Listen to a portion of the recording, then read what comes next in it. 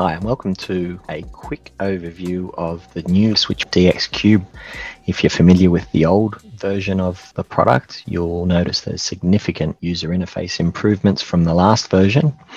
With the introduction of this digital readiness score, where we're able to now assess a building's digital readiness through scoring the pieces of equipment we discover through this digital audit.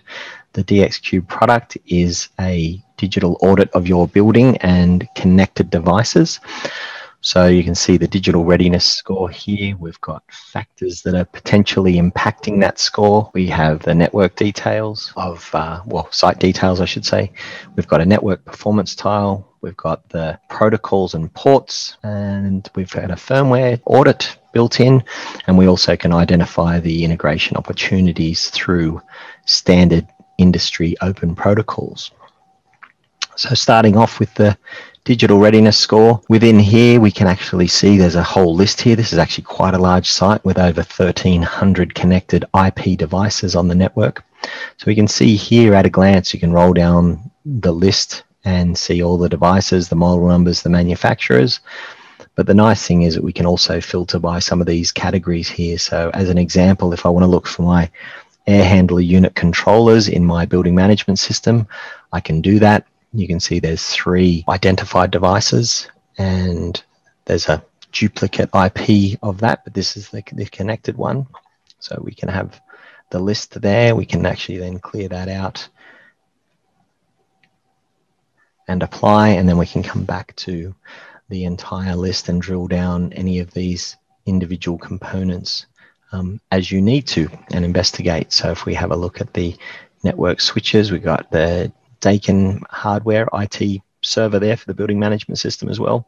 See the IP addresses and how many points are available to us from that.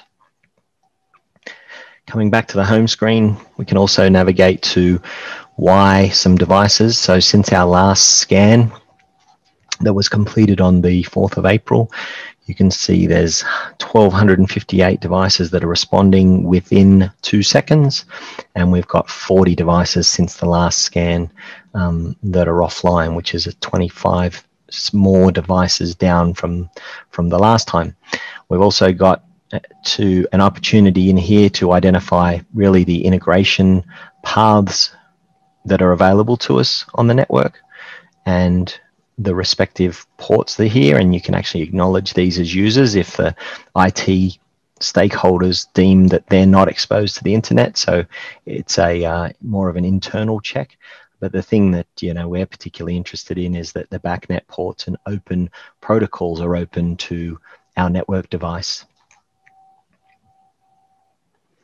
Generally a firmware audit as well, where we can understand how many versions of firmware there are. So on this Johnson Controls device here, we've got 4 identified versions of firmware.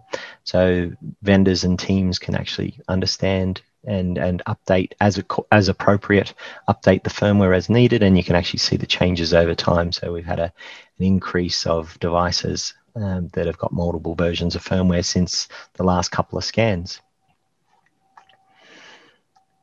And then finally down the bottom here, this is just a high level view of the protocols that have been identified in the list and how many devices there. So this is actually a good sign. So from the landing page, you can immediately tell that this site is obviously, it's digital ready.